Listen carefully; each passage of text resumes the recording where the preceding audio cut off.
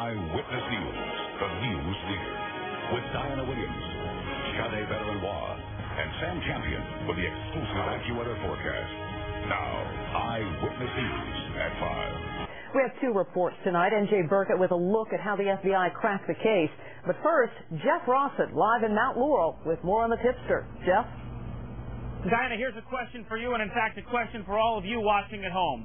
What would you do? You're sitting at work, it's a normal day, somebody strolls in and you see something odd. You could do the easy thing, you could just blow it off, or would you call it in as a tip and face some pretty dangerous and scary men? Tonight's a big decision that probably saved many lives. Started innocent enough 16 months ago. A man walking into this Circuit City, asking the clerk to dub his VHS tape onto a DVD. Who knew it was an alleged terrorist who just made a huge mistake, underestimating the clerk, a modestly paid worker who saw the tape. On it, a group of men firing assault weapons, calling for jihad. The clerk did something brave. He called the cops and single-handedly averted disaster at Fort Dix. We can't take them enough. We need good citizens to step up to the plate. The faceless hero of the Mount Laurel Circuit City. His identity protected tonight by federal officials for his own safety. He will, though, testify at the trial. What's the message here to everyone else? That everybody should be alert and paying attention because it happens right here on our own soil as well. The guy saw somebody he didn't like. He was smart enough to report it. God bless him, because somebody else might not have. In fact, since 9/11, the See Something, Say Something campaign has been a cornerstone for local police. You've probably seen the signs in the city. The idea that you are just as critical as high-level intelligence officials. Former Sergeant Gerard Kane worked counterterrorism for the NYPD. People need to know that when they call in a tip, that it actually goes somewhere, that a detective or an agent actually investigates it and follows up.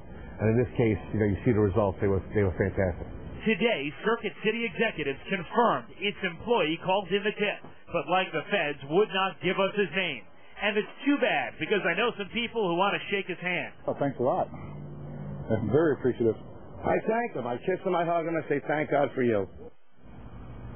When you consider the bravery here, think about this. This man not only called in the tip to police, that was hard enough to spot this terrorist activity, but now he has to go to court and testify, as we mentioned, and see these men in the courtroom face to face. Frightening for anyone. We can all learn something from the guy here at Circuit City. Live tonight in Mount Laurel, New Jersey. Jeff Rossett, Channel 7, Eyewitness News. You're right about that, Jeff. Thank you. In addition to the tipster calling authorities, how did the FBI get the evidence it needed to make their arrest? Eyewitness reporter NJ Burkett continues our team coverage with that part of the story. NJ? There were two informants, Sade, both of them paid by the FBI. Their mission, to infiltrate the group.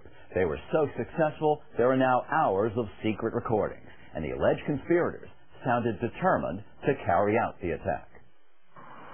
Prosecutors say the target was selected more than 9 months ago.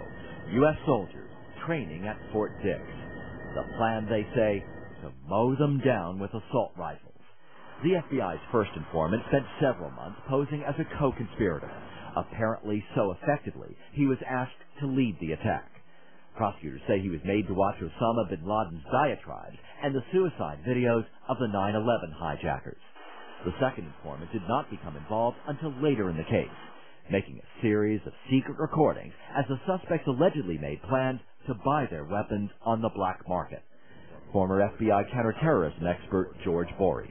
Well, they're going to give you the inner thinkings of the group. What is motivating the group? What does the group intend to do? What do they plan to do? At one point, one of the suspects became suspicious of the first informant. You know one thing that's scary, too? Serdar Tatar is quoted as asking, "I don't know whether you're FBI.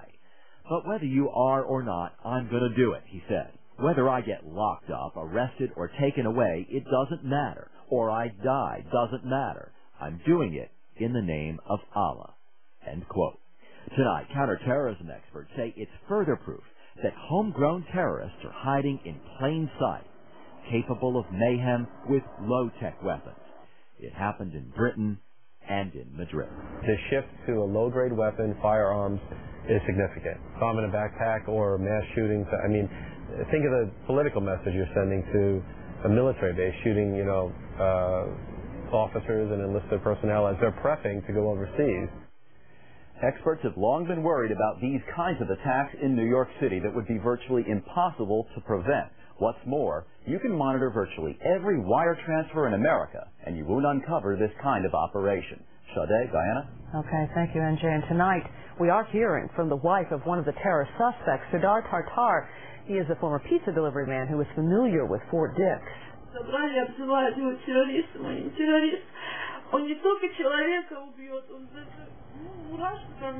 She says her husband is not a terrorist and says he is being targeted because he is Muslim.